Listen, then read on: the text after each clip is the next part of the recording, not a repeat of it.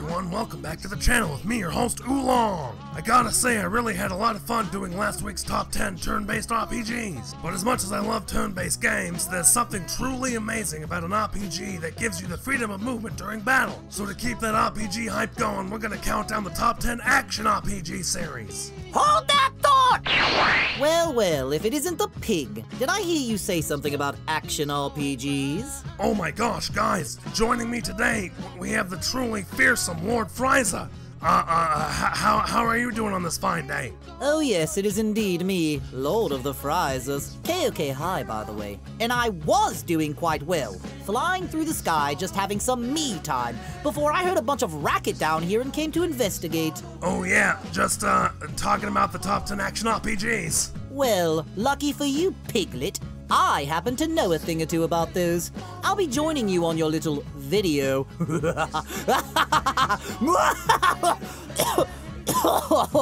Oh god. You okay there, pal? Oh, it's nothing to worry about. Just a case of evil laughter. It happens. Well, alright then, let's roll it. Number 10! You know what cooks my bacon? Games that are way too damn hard. I mean, I get the sense of accomplishment from overcoming tough challenges and everything, but there's no need to make something so difficult that it pushes your player to the breaking point. And there's no doubt the Souls series is designed to break you. I can't even tell you how many times I've just died and died and died and died and died and Whoa there, Piggy, ease up. You're gonna blow a blood vessel. Don't tell me to ease up, you dildo-headed underson. Finish that sentence and I'll cook your bacon. You're not worth it. As he was saying, the Souls series began with Demon's Soul for the PlayStation 3 in 2009, with its most recent release being Dark Souls 3 in 2016 for the PS4 and Xbox One, and the PC. These are played in a third-person perspective, and focus on weapon and magic-based combat with monsters and exploration. Another trope of the series is the stamina gauge, which will punish you for spamming attacks. Defeated enemies usually drop souls, which are then used to level up your character and purchase different items. The game actually uses deaths to teach players how to handle themselves in any given situation. Learning from past mistakes and overcoming those insanely difficult boss fights through careful planning and execution feels incredibly rewarding. You just gotta get good, son. Number 9! Y'all should know by now that I'm a big lover of the Final Fantasy series, and while it doesn't officially make this list, it can in spirit. The Mana series, or Seiken Densetsu, meaning Legend of the Sacred Sword in Japan, is a medieval fantasy action role-playing game series developed formerly by Square and is currently owned by Square Enix. It began as a handheld side story to Square's flagship franchise Final Fantasy in 1991, but changed to become its own series starting with the second game, Secret of Mana, my personal favorite, with recurrent stories involving a world tree associated with its holy sword and the fight against forces that would steal their power. Several character designs, creatures, and musical themes appear frequently. Another common theme is the seamless real-time battle system developed by Koichi Ishii and improved upon by Hiromichi Tanaka, out of a desire to create a system different from the one featured in the first few Final Fantasy titles. The first few games had a ring command system, making it stand out a lot from other titles at the time. Mana spirits govern the magic of the world and are the core of the game's magic system as they are used to cast magic spells. Doesn't matter which game you pick, sit down and get ready for an epic tale you won't forget. Number 8! Come to think of it, there isn't enough games that put emphasis on player choice. Getting to choose your own adventure is not only incredibly fun, but adds a hell of a lot of replay value. And few games do this as well as the Mass Effect series. The Mass Effect games merge role-playing game mechanics with squad-based third-person shooter combat. They take place in the same futuristic universe with a story that spans all the games. A new threat has appeared, a race of ancient non-organic predators known as Reapers, whose goal is to exterminate all organic life. There is but one hope for the universe, the one and only Commander Shepard. This is war. People die. Shepard is totally customizable. Everything from your gender and appearance to the 6 different character classes, all with different firearms, tech abilities, and bionic powers. The combat is very reminiscent of Gears of War. Although you directly control Shepard, you can direct your companions to do specific things in battle. You will have to make tons of crucial choices throughout the games, most of which have an impact on how events play out, allowing you to shape your own story and become a law-abiding leader, honorable paragon, or the rebellious self-centered renegade, something that I would go for. Shepard can also get hot and heavy with a companion, assuming you have chosen the right actions. Woo! Oh, damn! Number 7! In the world of RPGs, standing out from the competition can be difficult. You'd think there's only so many times you can tweak an RPG formula and then call yourself unique, and Capcom had the right idea when they made Monster Hunter. You play a hunter either killing or capturing large monsters and cooking amazing food, and of course visiting the village nearby to occasionally drop off your goods. Mobs that you hunt will frequently travel between areas on the map, forcing you to re-engage them at a later point in time, and they will actually heal up if you give them enough time. Most of them have a pattern though that they will move around in, so pay attention and you'll eventually take them down. Unlike other RPGs that allow you to level up and improve your character, in Monster Hunter, you use the loot drops from the creatures you defeat to craft weapons and armor, themed after that creature. This adds a new spin on progression, making your gear your main focus. While the series originally started as a single-player experience, later installments have added multiplayer, making the game much more intense and enjoyable. There's nothing like going on a good hunt with a bunch of your friends, so long as you don't run into a damn Rathalos. I hear the new one coming out in 2018 will have Steam multiplayer. Hell yeah, I can't wait! Number 6! You know, speaking about monster hunters, that reminds me of another amazing game. The Witcher is a fantasy series of short stories and novels about the Witcher Geralt of Rivia. Witchers are monster hunters who, with training and body modification, develop supernatural abilities to battle deadly beasts. A time-delayed decision consequence system was used, so repercussions of players' decisions won't actually show up until later parts of the game. This prompts players to put more critical thinking into each decision, and prevents people from saving and reloading to try out different decisions. The combat in The Witcher is far different than most RPGs. You get to choose any one of 3 fighting styles, at any time to suit your situation. With fast, strong, and group styles at your disposal, you can handle almost anything. Geralt also has 2 different swords that you'll be switching between, using the steel sword to fight off humans, while using the silver sword to fight against monsters and other supernatural enemies. Adds another layer of depth to battles. Alchemy is a major part of gameplay. The player can create potions that increase various stats, give Geralt night vision, or provide other beneficial effects. The recipes for these potions can be learned through scrolls or by experimenting by yourself. Just be careful though, because if one of the potions you swallow is a failure, you could get poisoned or worse. The 3rd installment, Witcher Wild Hunt, is by far the best in the series, receiving Game of the Year awards from gaming publications, critics, and award events, and is considered one of the greatest games of all time. Number 5! Most people only go through life with 4 limbs. That is, until I reduce the number. Personally. There is a wonder to having a 5th appendage, though. I do love my tail. Just another reason I have appreciation for the Tales series. Starting with Tales of Fantasia for the Super Famicom in 1995, the series currently spans 16 main titles, multiple spin-off games as well as manga series, anime series, and audio dramas. While entries in this series generally stand independent of each other with different characters and stories, they are commonly linked by their gameplay, themes, and high fantasy settings. The series is known for its art style, which is alike to Japanese manga and anime, and its action-based fighting system called the Linear Motion Battle System. This is a real-time fighting system similar to a brawler. Most Tale games have little side conversations between different characters that can both be dramatic and comedic in nature. Hashtag Frieza.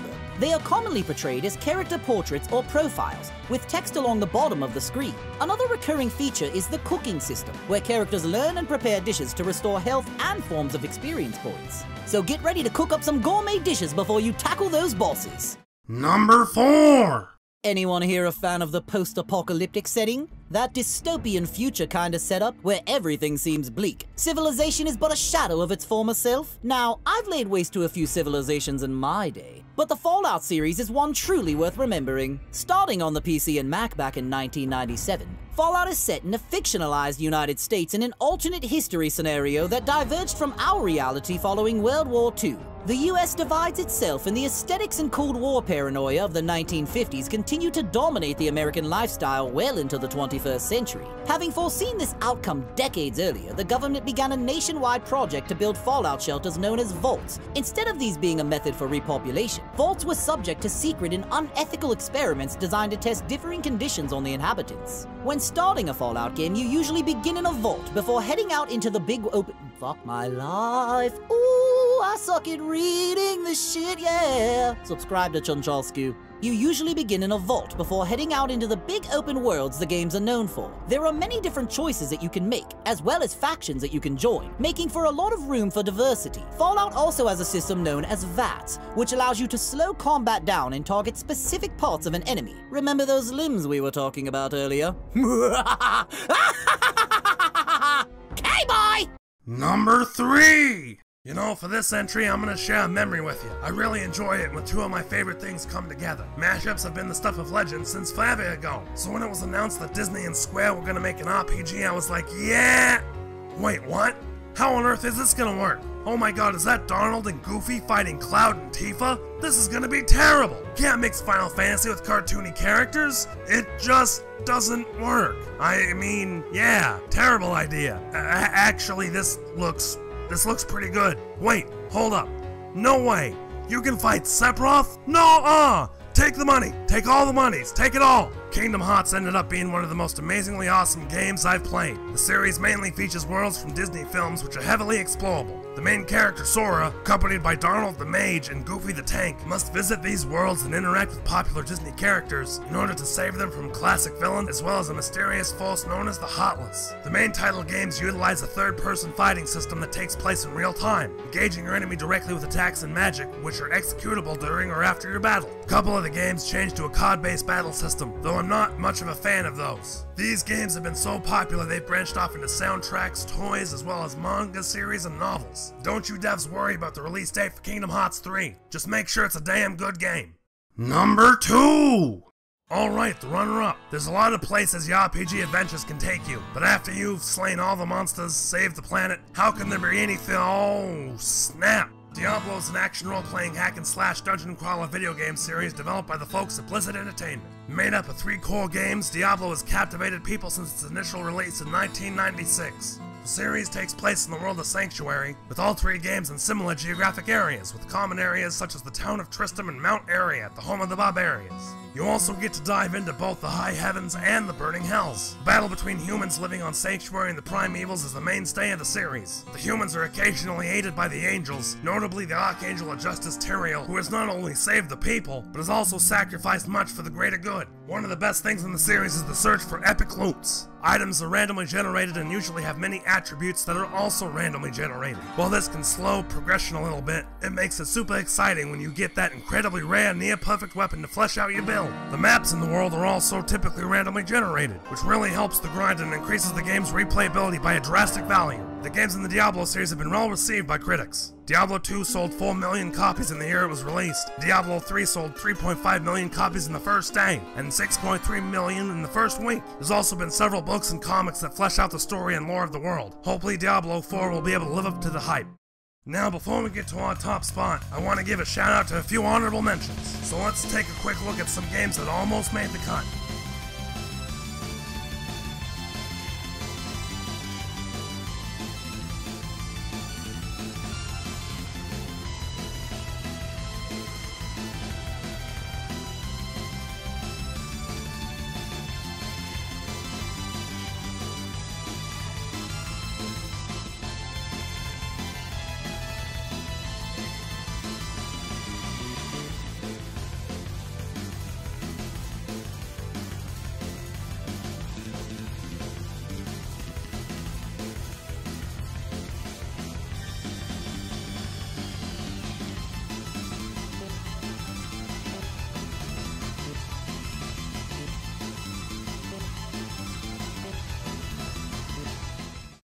Number 1! Being the big kid on the block isn't easy. When you get to being one of the leading creators of a genre, there's a lot of pressure to get things right. And y'all better believe that Bethesda kicked some serious booty with the Elder Scrolls series. Starting with Arena in 1994, the series has produced a total of 5 main games and tons of spin-offs. The series is known for its elaborate and richly detailed open worlds and its focus on free-form gameplay. Morrowind, Oblivion, and Skyrim all won Game of the Year awards from multiple outlets. The series has sold more than 50 million copies worldwide. The Scrolls series are set in a mix of early or pre-medieval real-world elements, usually involving a Roman Empire in a world with very limited technological capabilities, and high fantasy elements like widespread magic use, travel between parallel worlds, and tons of mythological creatures such as dragons. Bethesda has stated their motivations in creating the series by saying that they wanted to play it to be able to be what they want to be and do what they want to do, and they absolutely shine in this regard.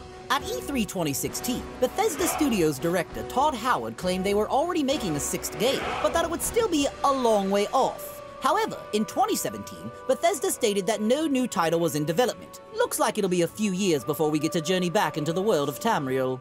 So that's it, our picks for the top 10 action RPG series out there. What did you think? Did we miss anything? Maybe there's an action RPG that you wanted to see that we missed. Feel free to let us know in the comments below what your favorite action RPG of all time is. I'd like to thank Frieza Pop for stopping by and being a part of this top 10. Well everyone, if you enjoyed this video, then be sure to leave it a like, and make sure to subscribe to ChunChasku and turn notifications on so that you never miss any of his awesome content, including such things as more of these awesome top 10s, and Oolong and Broly content. And don't forget to check me out, because there's a link in the description down below to my channel. Alrighty guys, if you have any suggestions in the top 10 list I should do in the future, let me know in the comments below. Don't forget to like the video and share it around social media if you can. It really helps out. Remember to take care of each other. I'll see you all next time. Take care. Ha ha ha ha!